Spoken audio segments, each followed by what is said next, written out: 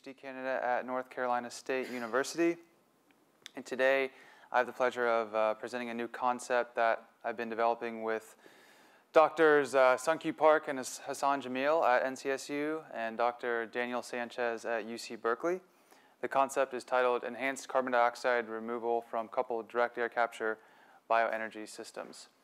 So most climate scientists agree that we need to limit global warming to 2 degrees Celsius. And there are various scenarios that have been modeled in which we achieve this. 2 scenarios are shown here, one in which we do not achieve it, which is the business as usual, and then the red scenario in which we do achieve the target of 2C. And you can see starting next year in 2020, there's a rapid decrease in net greenhouse gas emissions shown on the y-axis, reaching net zero in around 2090. And most experts believe that the majority of the reduction in greenhouse gas emissions will come from conventional abatement technologies like nuclear, wind, and solar. But there will be some sectors of the economy that will be difficult to decarbonize.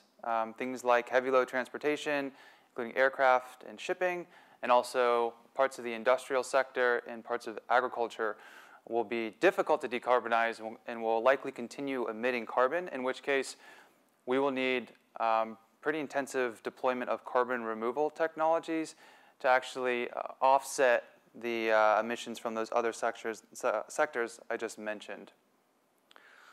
So I believe that the United States is in a prime position to be a leader in carbon removal. And if we are to achieve that 2C target, as I showed in the previous slide, it's expected that the US will sequester 1 gigaton of CO2 in 2050 and upwards of 3 gigatons per year in 2100. Unfortunately, right now, the only moderately large-scale operation for carbon removal is at a bioethanol refinery in Illinois to the tune of approximately 1 million tons of CO2 per year, which is only 0.1% of the 2050 target. So we have a lot of work to do, and therefore there's a need for increased research, development, and demonstration of new CO2 removal technologies. So when it comes to the engineered methods for carbon removal, there are really 2 leading approaches. One is bioenergy with carbon capture and sequestration, also known as BECCS, and then direct air capture, which is also known as DAC.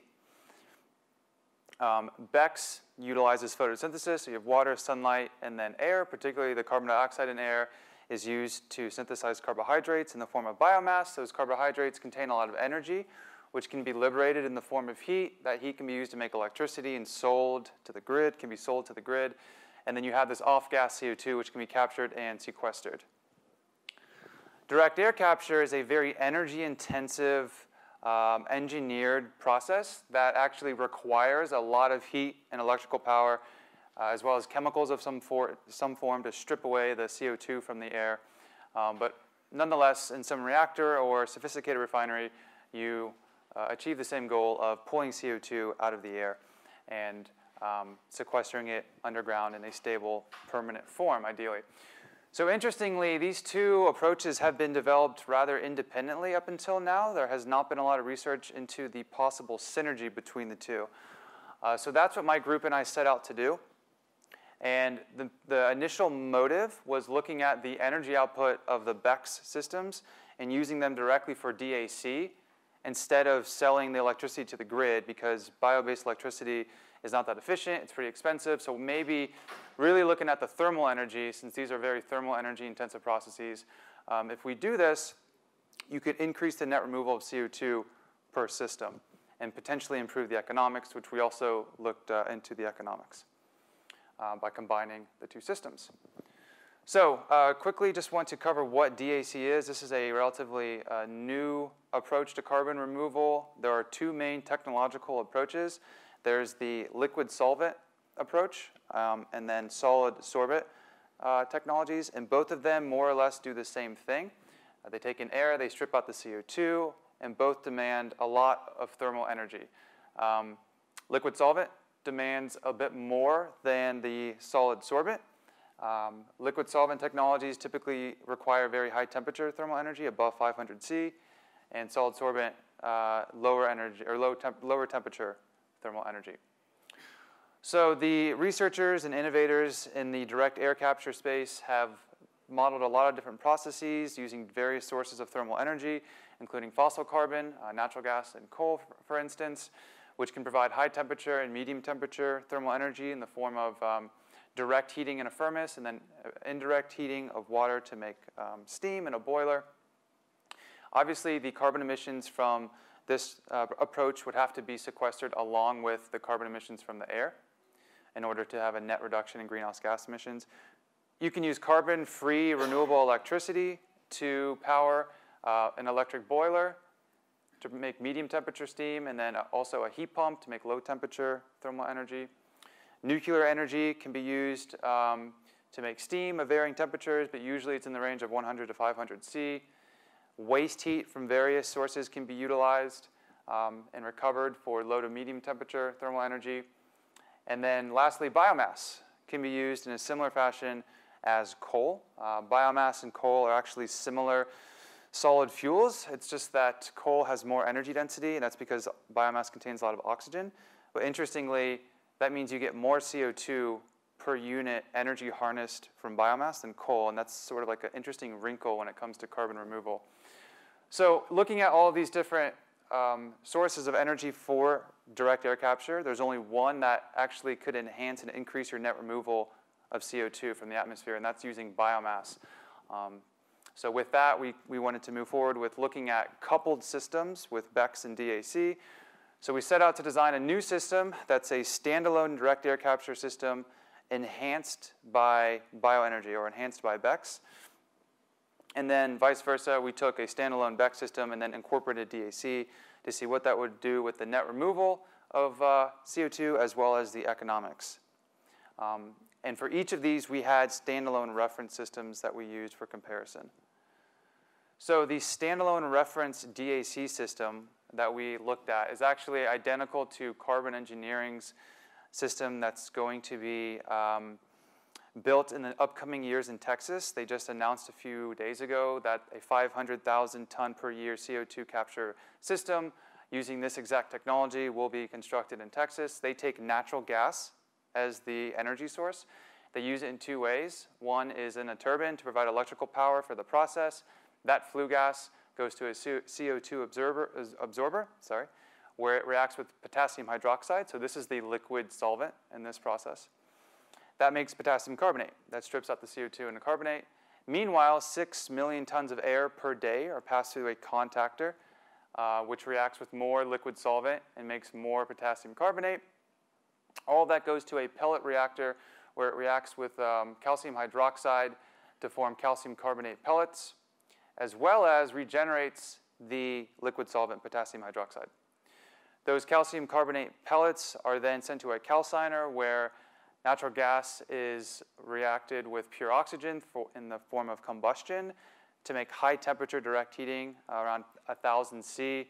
In doing this, the calcium carbonate pellets liberate CO2, and you also generate CO2 from reacting natural gas, which is basically methane, and pure oxygen, you get pure CO2. So a lot of CO2 comes out, the calcium oxide is regenerated in a slaker, and then the CO2 can be compressed and then sequestered. So this is Carbon Engineering's base case process right here.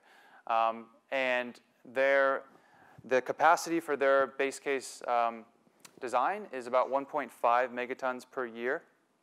That's the total removal, but the net removal from the atmosphere is approximately 1 megaton, because you can only count the CO2 from the air and the net removal.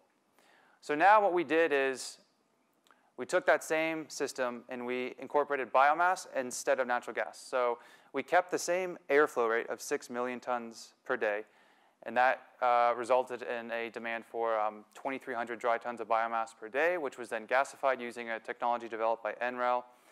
That dirty syngas is cleaned up to give you 2 streams of syngas, and then since there's a water gas shift reactor in here, some CO2 is bled out.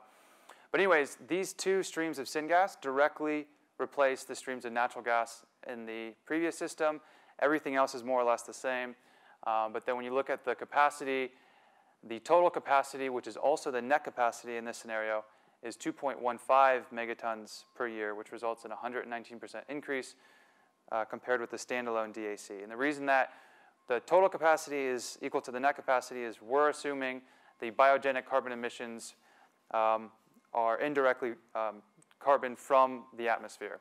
And we did some sensitivity analyses, which I don't have time to go into, where a fraction of the biogenic carbon is assumed not to be indirectly from the air. But like I said, I don't really have time to go into that right now. So now we designed a standalone BECCS system. So we kept the biomass flow rate the same, 2,300 tons per day, into a boiler to make high temperature steam, which then went into a turbine to produce about 40 megawatts for the process, and then 70 megawatts exported to the grid, sold to the grid at varying costs.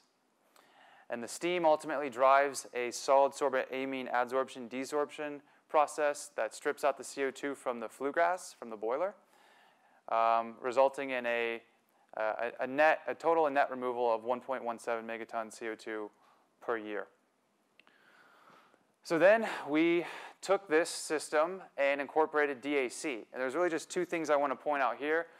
One is all of the 70 megawatts that went to the grid in the system in the previous slide is now used to drive direct air capture. So approximately 10 million tons of air per day pass through this solid sorbent amine system to ultimately provide 2.46 megatons of CO2 removal, 1.3 from the air and about 1.17 from biomass, giving a 109% increase relative to the standalone system.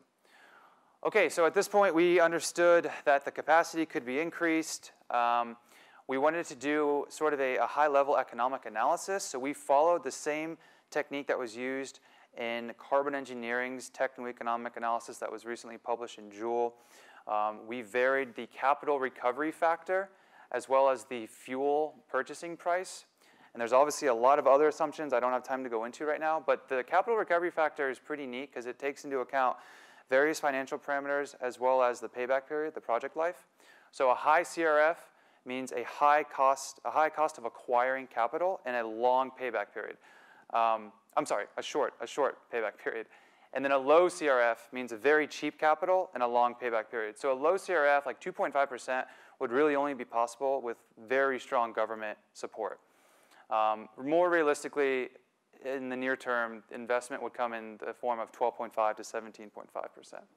So nonetheless, we looked at the standalone reference system and the solvent DAC system enhanced by biomass, and looked at the levelized costs of CO2 removal, so dollars per ton CO2. And across all analyzed parameters for this particular scenario, the biomass enhanced system was more cost effective. That's assuming all of the biogenic emissions can be included in the economic calculations. If you assume none of the biogenic CO2 can be taken into account when you're analyzing the economics, the costs dramatically increase. So the range goes from 54 to 268 up to 118 to 409, so much more expensive. So now we did the same thing with the standalone BECCS system and then the BECCS system enhanced by DAC, and we were able to show that approximately half of the analyzed parameters were more cost effective once DAC was incorporated into the BECCS system. And then when you assume that none of the biogenic emissions can be counted in the economics, the price goes up substantially. All right, and so this is similar to how most carbon removal systems, or at least direct air capture systems, are modeled today. Since they use fossil fuels, you can't use the CO2 emitted from the fossil fuel in the economic equation, but when you use biomass, you can. So the costs drop. The denominator gets bigger, and the costs drop. Okay, so we showed that the carbon removal capacity could be increased. We showed from a high-level perspective, the economics appear to be favorable when you incorporate biomass to DAC or DAC to biomass. So the last thing we did was a geospatial analysis looking at the biomass availability in all counties in the contiguous United States using the Department of Energy's billion-ton study for the year 2030. And we were able to show that if you take the BECCS system that's enhanced with DAC and implement that across the country, you could sequester 2.3 gigatons of CO2 per year using sustainable non-food sources of biomass. And then, more importantly, when looking at the land area that overlays suitable geology for long-term CO2 storage, the capacity is increased to 1.2 gigatons of CO2 per year. So suffice to say, it seems possible to reach gigaton scale carbon removal by coupling bioenergy with carbon capture and direct air capture using land that overlays geology suitable for long-term storage. So to conclude, biomass provides high, medium, and even potentially low temperature thermal energy at relatively low cost for DAC. It's possible that bioenergy dedicated to DAC may be more effective than its dedication for grid power, which is what most of the BECCS technologies being developed today assume, that they will be making electricity for the grid, but maybe it's better to use just the heat, the bioheat, for direct air capture. DAC imparts advantages to bioenergy systems, which rely on geographically dispersed low energy density biomass resources. The BECCS-stacked coupled systems increase net removal of CO2 by 109 to 119% compared to the standalone systems. And then finally, the coupled systems enable cost-effective removal of CO2 potentially on a gigaton scale. So with that, I want to thank you for your time, and I'll take questions if there's any time.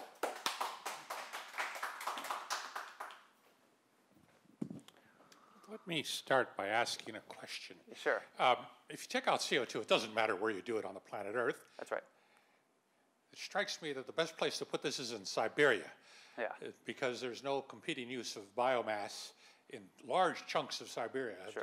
Have you done anything, it's just like the gas version, the best place is West Texas. Right, there's lots of gas, yeah. That's cheap gas. Have you done any thinking about, if you were thinking globally, where you would deploy this kind of system outside of, obviously, Siberia and the middle of Canada, which are sort of inaccessible for any other use of the biomass in those locations? No, that's a great question. Not yet, but you're right on that it's best to find large land areas with low populations that are suitable for biomass growth that can be sustainably harvested year after year. That would make a lot of sense.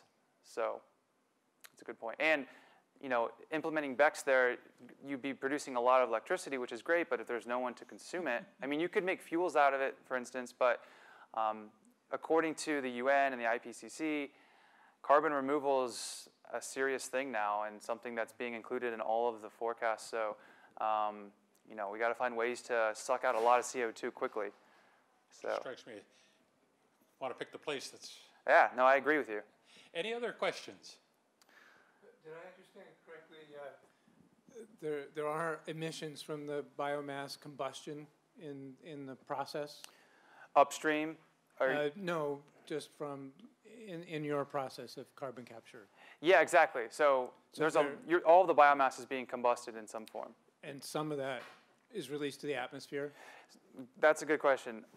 In the numbers I presented here, no. 90% of the CO2 is captured.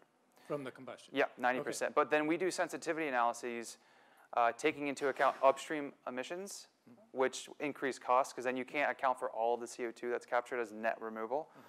So yeah. Great. Sorry, guys. Thank you very much. Yep. Is one of you PETA, perchance?